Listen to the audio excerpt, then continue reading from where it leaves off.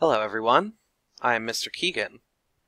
Unfortunately, I do not have a webcam, so you will not be able to see my face, but you can of course see me at school.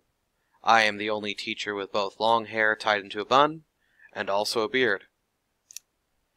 Anyway, let's get started with the video. As you've seen, this video is about both senses and sensory receptors. The objectives of this video is to learn about some different sensory receptors and how we use them to gather information, and also to review the 5 senses we use to experience the world. All information that we take in about the world is gathered through our 5 senses.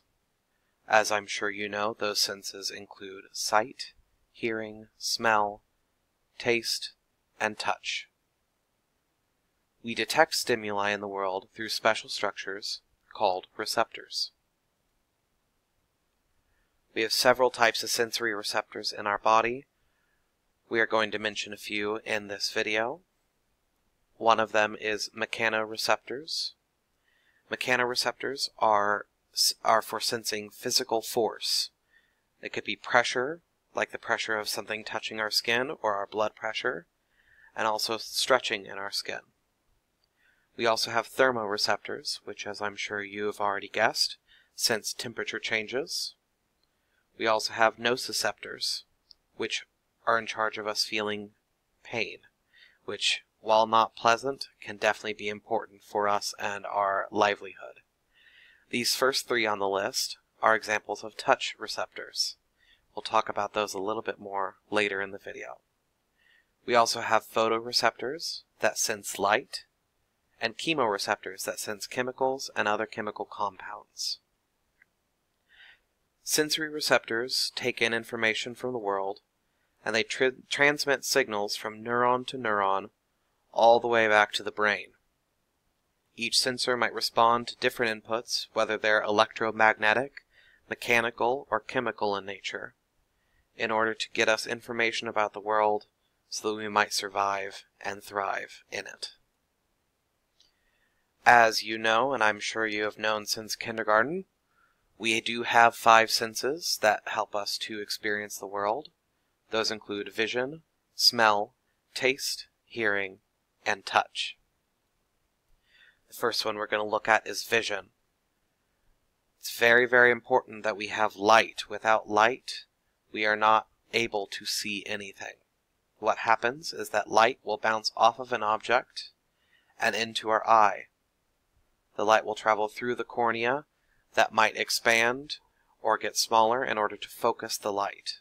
The light then lands on our retina and the back of our eye on the photoreceptors that, as I mentioned, sense light. The retina then sends electric signals traveling from neuron to neuron all the way to the brain, at which time we then see the object. Next thing we're going to talk about is our sense of smell. Odors are caused by molecules that are detected by the chemoreceptors in our nose. Without the molecules, we would not be able to smell, and then we wouldn't be able to have all of the wonderful, wonderful scents that we experience in the world. On your screen, you'll see some examples of some chemical compounds and the smells that they represent. I don't expect you to memorize these. I just think that's a little interesting to see what it looks like. So as you can see, all of these, what are called esters, have this oxygen, carbon, oxygen with things bonded to either side. And so this one is what's responsible for us smelling raspberry. There's peach and grape and vanilla, which is not pictured here. But these all come into the chemoreceptors inside of our nose and allow us to smell. Chemoreceptors are also important for our sense of taste. Both taste and smell rely on chemoreceptors in order for us to sense these things, and they actually work together in order to help us to taste food. In fact, they are so closely related that if we did not have a sense of smell, then it would be nearly impossible to tell the difference between the taste of an onion and the taste of an apple. The next sense that we're going to talk about is our sense of hearing. What happens is that whenever energy is released in the form of sound, those sound waves travel through the air into our eardrum, which then vibrates and sends vibrations into the inner ear, where there is both fluid and little tiny hairs that sense movement in that fluid. Then those signals are sent from neuron to neuron out into the brain, so that we can then hear what is out there. These same fluid with the little hairs that I was just talking about also are very important for a sense of balance. That's why if you were to spin around very quickly in a circle, then that fluid inside every ear touches all of the hairs at about the same time and causes mass confusion, causing you to become dizzy. And last, we have the sense of touch. Touch receptors help us to detect pain, pressure, and temperature, like I stated earlier.